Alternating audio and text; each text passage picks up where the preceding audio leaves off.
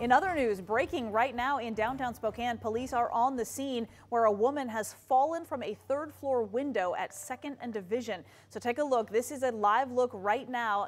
Police have blocked off parts of 2nd Avenue. We are told the woman fell from one of Catholic Charities' housing units and was rushed to the hospital with life-threatening injuries.